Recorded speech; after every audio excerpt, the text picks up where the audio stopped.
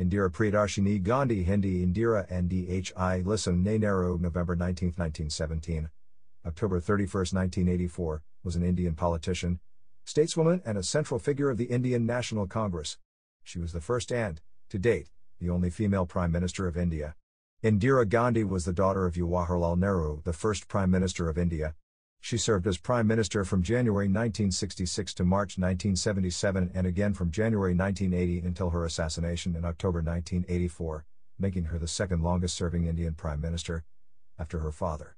Gandhi served as her father's personal assistant and hostess during his tenure as Prime Minister between 1947 and 1964. She was elected President of the Indian National Congress in 1959. Upon her father's death in 1964 she was appointed as a member of the Rajya Sabha, Upper House, and became a member of Lal Bahadur Shastri's cabinet as Minister of Information and Broadcasting. In the Congress Party's parliamentary leadership election held in early 1966, upon the death of Shastri, she defeated her rival Morarji Desai to become leader, and thus succeeded Shastri as Prime Minister of India. As Prime Minister, Gandhi was known for her political intransigency and unprecedented centralization of power.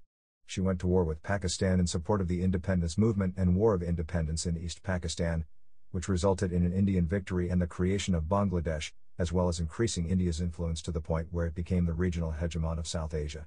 Citing separatist tendencies and in response to a call for revolution, Gandhi instituted a state of emergency from 1975 to 1977 where basic civil liberties were suspended and the press was censored. Widespread atrocities were carried out during the emergency.